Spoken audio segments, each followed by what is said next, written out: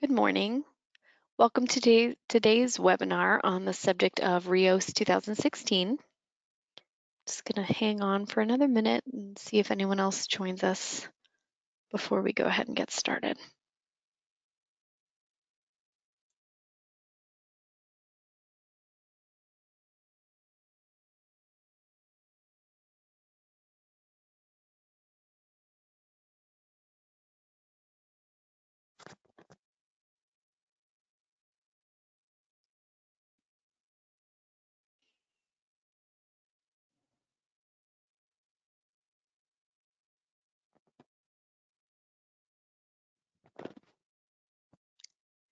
Okay, so as I said, the subject of today's webinar is on the subject of RIOS 2016.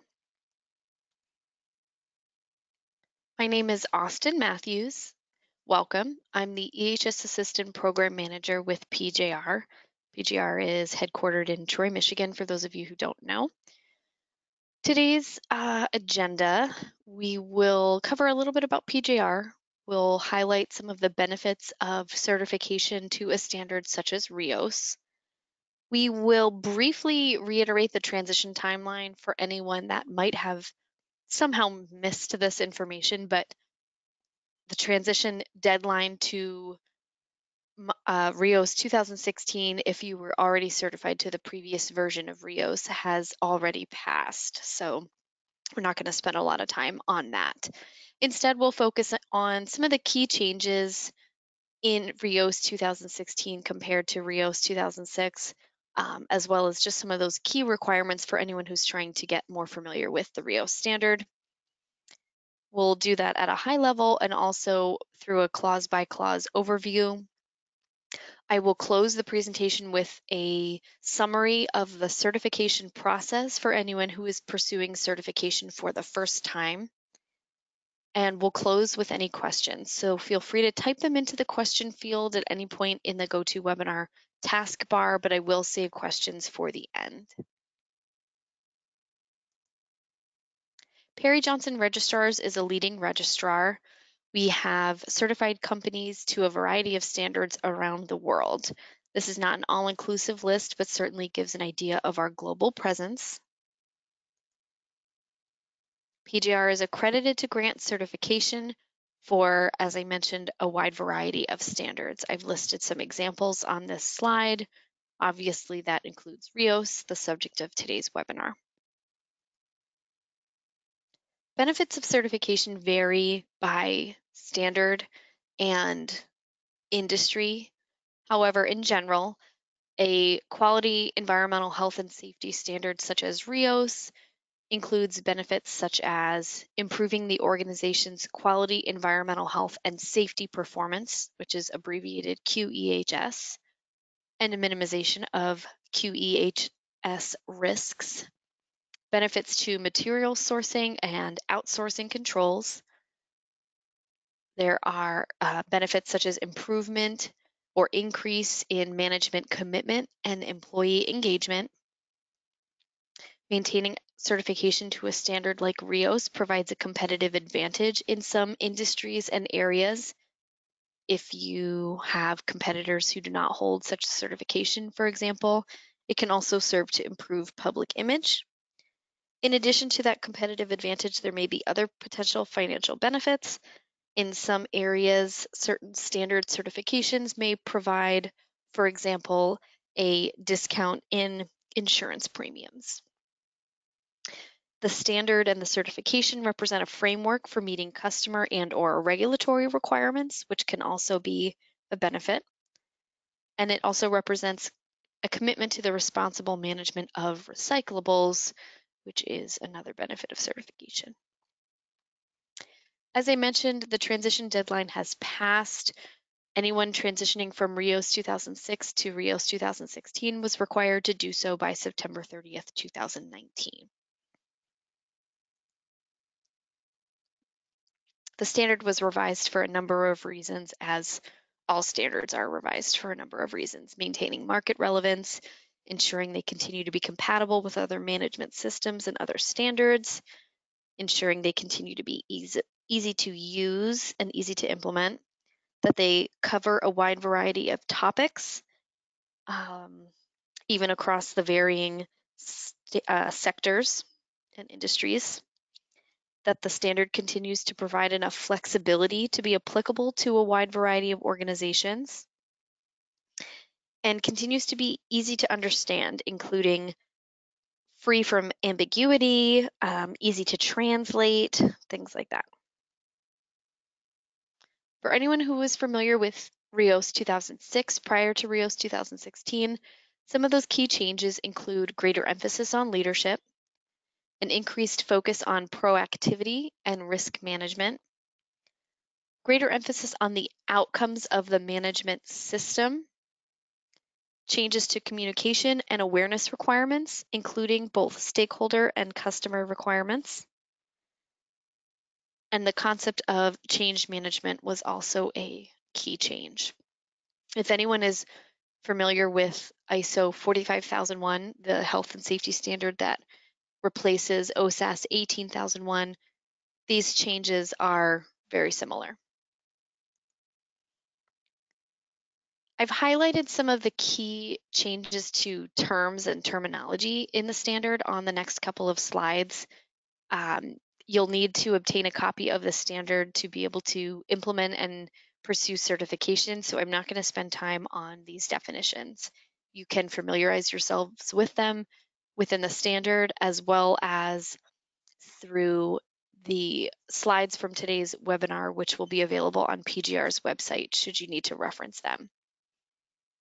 So I'm going to just skip through these terms. These are not all the terms in the standard, but I found these changes to be most significant or pertinent to our clients. So take a look at those when you're able and become more familiar with those terms and those changes. They may be new terms, or they may be terms that have a revised definition compared to RIOS 2006. Okay, so let's look a little more closely at RIOS 2016.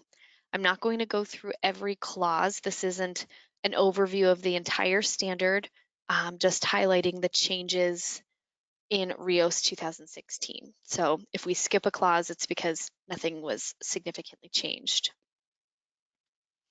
I do want to point out that there are notes within the standard which provide additional guidance, but are not auditable. So the notes are not meant to be treated the same as the standard verbiage. Clause 1 covers general requirements. The scope needs to consider actions by outside providers as well. So this is not something that all client organizations think to include or have included in the past. So that would be a change worth noting in RIOS 2016.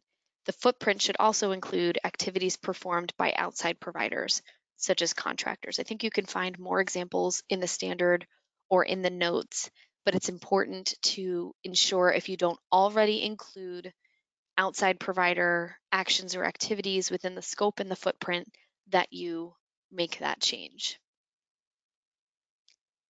RIOS outcomes is a completely new section in RIOS 2016. It outlines implementation criteria, intended outcomes, and has a strong call or tone calling for proactivity. The infrastructure requirements in clause 1.2 include requirements for assigning responsibilities and a management representative. It requires senior management be committed, involved, and accountable. Those are emphasized throughout the standard. Senior management also needs to ensure adequate resources are available and allotted to the quality environmental health and safety management system to be able to achieve its intended outcomes.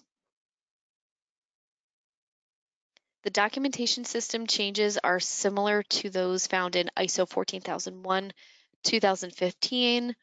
We also see them in ISO 9001, 2015, and now ISO 45001, where controlled documents can take many forms.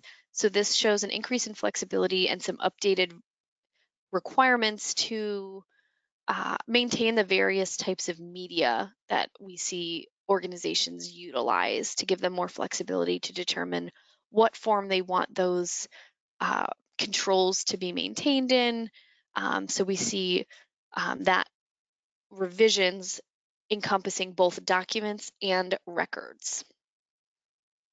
Clause 2 focuses on the policy requirements. There are some additional requirements in this section compared to RIOS 2006, including requirements related to evaluation of impacts and risks, annual reviews, senior management commitment, and some other applicable changes. So you'll want to take a look at that to make sure that your policy is revised to include all the necessary items. Clause 3 focuses on planning, including the RIOS footprint identification. Again, we see a call or a requirement to be proactive in your approach. Assessments are to include purchasing, source material acquisition, transport, delivery, and other specified items. It's also to include positives, not just negative impacts. So that's not something that all of our client organizations had included in the past. The RIOS footprint needs to be kept up to date, reviewed for changes, and assessed prior to making any changes that could impact the QEHSMS, which again stands for Quality Environmental Health and Safety Management System.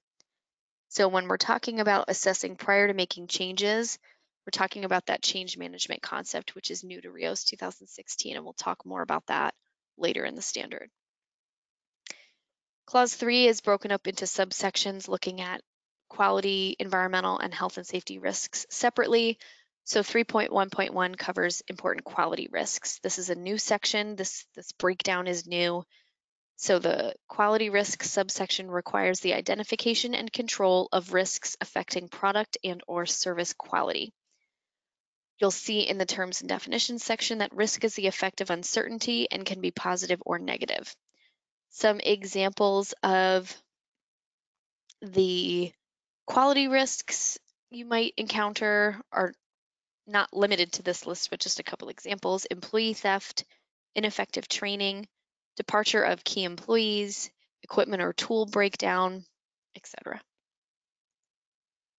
We also see those subsections for environmental impacts and health and safety risks, as I mentioned. So there are some additional requirements, including the documentation of rating criteria and controls that you can find in those sections of the standard. 3.1.4 focuses on legal requirements. This includes product requirements as well, and the controls need to be documented. So those would be the key changes in regards to legal requirements.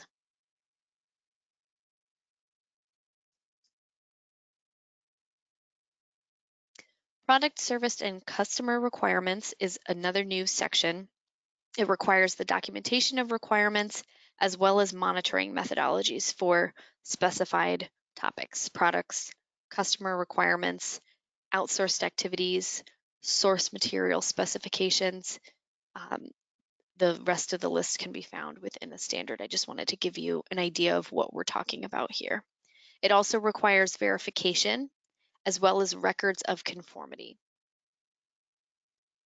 Other stakeholder requirements are found in the next subsection, also new 3.1.6, requires the identification of stakeholders and their respective requirements. You can see a lot of these changes mirror or echo some of the ISO 14001, 2015, and ISO 45001 contents if you're familiar with those standards. Controls are to be implemented accordingly to meet those stakeholder requirements. This is to be reviewed annually, and you can take a look at the stakeholder definition in the terms and definitions section to make sure you understand what that means and that you've encompassed all relevant stakeholders for your organization. Examples might include owners, landlords, insurance companies. Those are some of the less obvious examples, just to kind of get you started.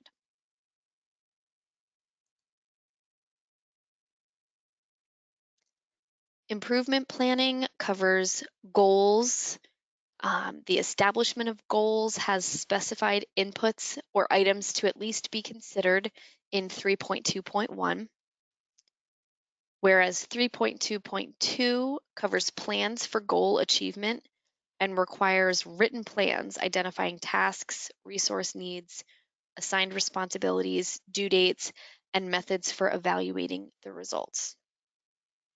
So if your goals and objectives don't already meet all of those criteria, that will be an area that you'll want to focus on as well. The change management section I referenced, this new concept or new section, can be found in 3.3. This requires a written plan to review the footprint for relevant changes prior to implementing a change to the QEHSMS. So we're talking about evaluating those changes prior to implementing them, which goes hand in hand with that call for proactivity or that tone of proactivity that we see throughout RIOS 2016. Clause 4 focuses on implementation. Competency requirements need to be identified, records need to be maintained as evidence of competence, and effectiveness also needs to be verified. There are identified criteria to consider within the training expectations. Those can be found in 4.1.1. And this is as relevant to the intended outcomes of the QHSMS, or the ability of those personnel or job titles to affect the ability of the management system's achievement of intended outcomes. So training or competency requirements may vary by job title. For example, some roles will be more or less able to affect those intended outcomes. And the competency requirements can be tiered or reflect that ability. Awareness requirements are found in 4.1.2, and this section does have some additional awareness topics or requirements compared to RIOS 2006 that you'll want to check out. Communication is found in 4.2, and RIOS 2016 requires documentation of communication plans. Communication with customers has some additional requirements, including customer qualifications, if there are any, as well as any customer requirements that would be relevant to QEH or S. Similarly, there's some additional supplier communication criteria in 4.2.3 subsection, communication of source control requirements, load rejections, errors, etc. So you'll want to take a look at that to understand if or how that applies to your organization, if it differs from how you currently manage your supplier communications as well. 4.2.4 focuses on outside supplier communication. This replaces the contractor communication section from RIOS 2006 and has some clarified or changed language compared to the previous version. 4.2.5 covers external communication. It requires communication of relevant quality, environmental health and safety information with visitors, stakeholders, etc. Those are just a couple examples. Examples of what you might communicate could include, but are not limited to, emergency plans, reporting on-site chemicals to the fire department, Tier 2 chemical reporting, just a couple examples. Operational controls are covered in section 4.3. 4.3.1 focuses on source materials. This section is restructured. These requirements were previously found in the suppliers section for RIOS 2006. It also contains clarified requirements and expanded control expectations. So take a look at that section if that applies to you. Outsourced providers, products, and services are covered in 4.3.2. This is also restructured and was found in the contractor section of RIOS 2006. In RIOS 2016, you'll see some additional requirements similar to purchasing controls, such as documented specifications, controls relative to the potential QEHS impact, records of evaluation and monitoring, just a couple examples. 4.4 is a new section focusing on quality controls.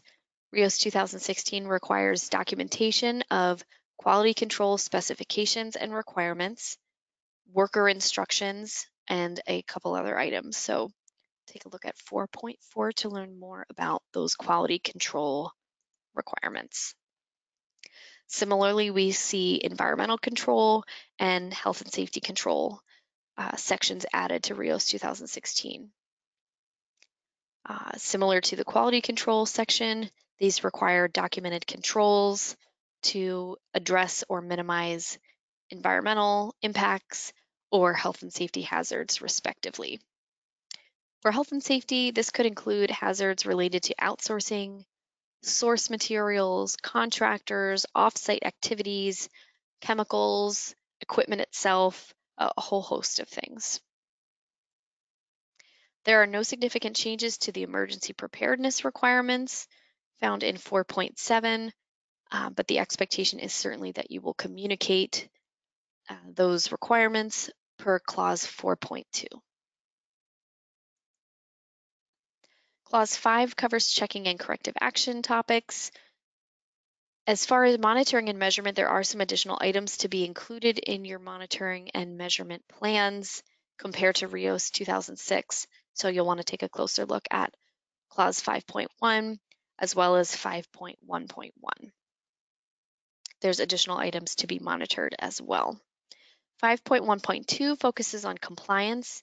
So an annual evaluation of legal and stakeholder requirements is required. If memory serves, RIOS 2006 did not have a minimum frequency requirement. Now that is annual. There's also additional verbiage here about competency requirements for the person evaluating compliance or doing that compliance evaluation. So take a look at that section and make sure your current compliance evaluation process continues to meet the requirements of RIOS or that you make those necessary changes. In terms of maintenance and calibration for monitoring equipment, there are some additional requirements, including documentation of requirements and any actions taken to address out of tolerance monitoring devices. So that is new. You'll want to take a look at that section to see what else might be new. 5.1.4 requires the outputs of monitoring and measuring be included as inputs in the management review.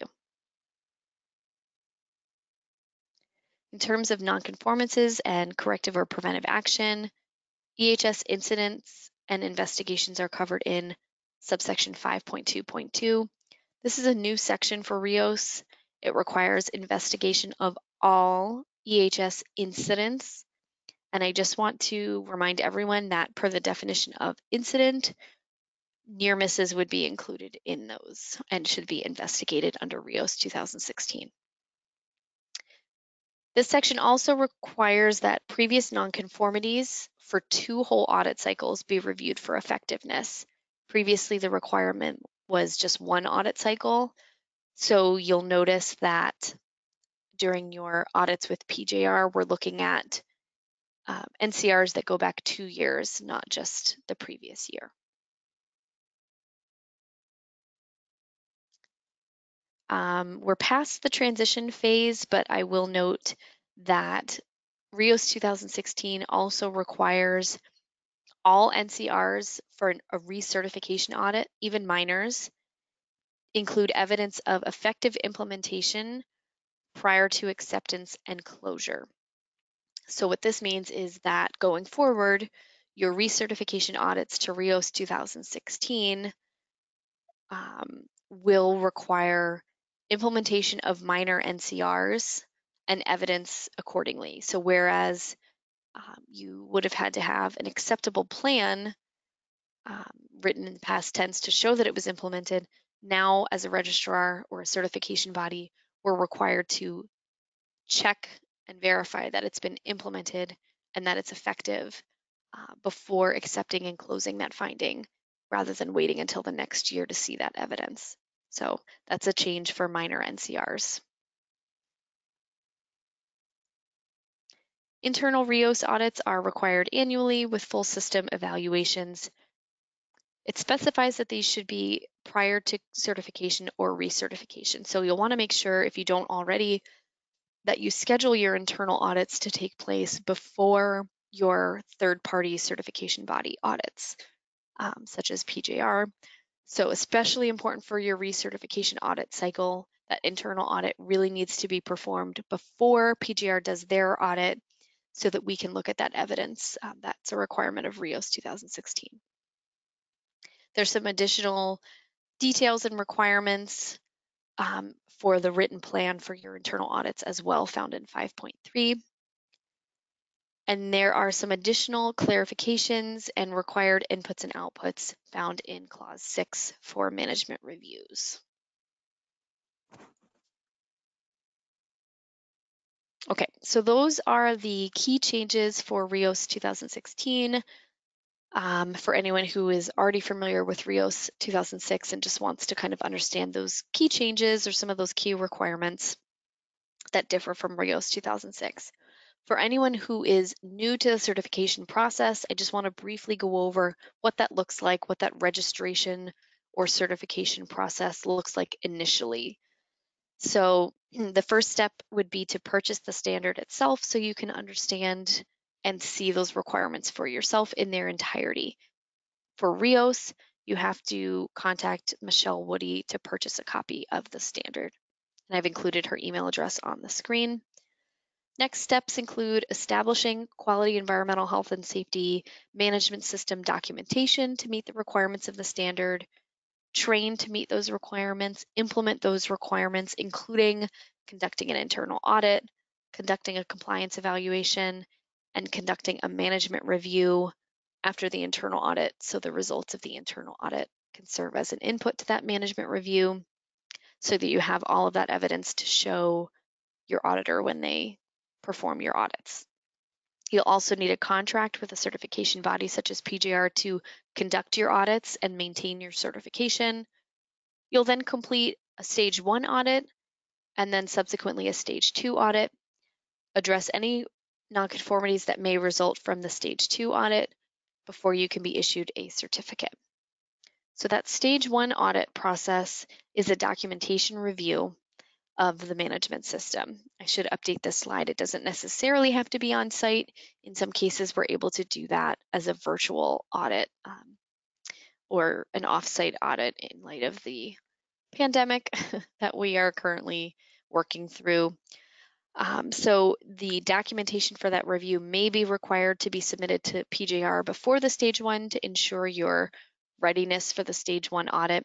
But the purpose of the stage 1 audit is to review that system documentation to evaluate the organization's readiness for that stage 2 audit, which takes place after the stage 1, not immediately after the stage 1. There's some time in between.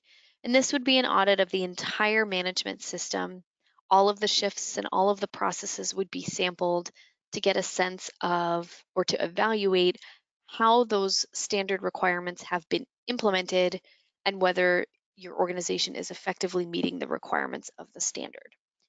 You may have nonconformities issued at a stage 2 audit. Those would need to be addressed through the corrective action process before a certificate could be issued. Once the certificate is issued, which are good for 3 years, you enter the surveillance cycle for the next 2 years. These would be either annual or semi-annual audits, partial system audits, so we wouldn't necessarily sample all of the processes and all of the shifts. They should be a little bit shorter, just to continue to assess and monitor how the system is being maintained and whether it continues to meet the standard requirements. The third year of that cycle represents the recertification audit, very similar to the stage 2 in that it's a full system audit, and this would result in a new certificate, again, 3 years, restarting that cycle all over again. Okay. So if you haven't already done so, feel free to type in your questions. I'll check those in just a moment. In the meantime, I want to put our contact information up on the screen. Should you have any technical questions or specific questions that you'd like to discuss offline, you can contact either myself or the EHS program manager with PJR. So again, my name is Austin Matthews. I can be contacted via email or the main PJR phone number. They can put you through to my extension, and I am available to help as much as I'm able. We also have our EHS program manager, Stacy DeSantis, who can also be contacted by email or by phone.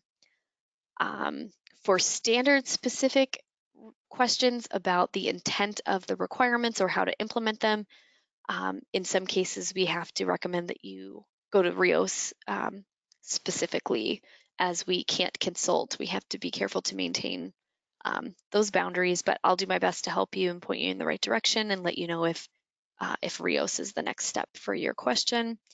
I've also included the main number for our sales department with PJR in case you are looking for a quote or are a prospective new client.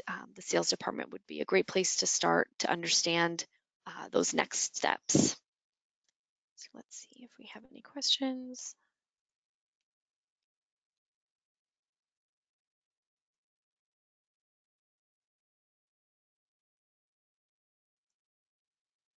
Okay, I don't see any so far. I'll hang out for another minute in case someone is typing. I can't see that. But in the meantime, I just want to say thank you for joining us today. A copy of today's slides, as well as a recording of today's webinar, will be made available on PGR's website in the next couple of days. So if you'd like to have that to reference, keep an eye out for that to be posted. Again, reach out with any questions that you might have. Hopefully you've already transitioned since the transition deadline has passed. But if you are pursuing certification for the first time, I hope the webinar was helpful in highlighting some of those key requirements and key changes. So since there are no questions, I'll go ahead and sign off. Thank you again for joining us today. I hope you have a great day.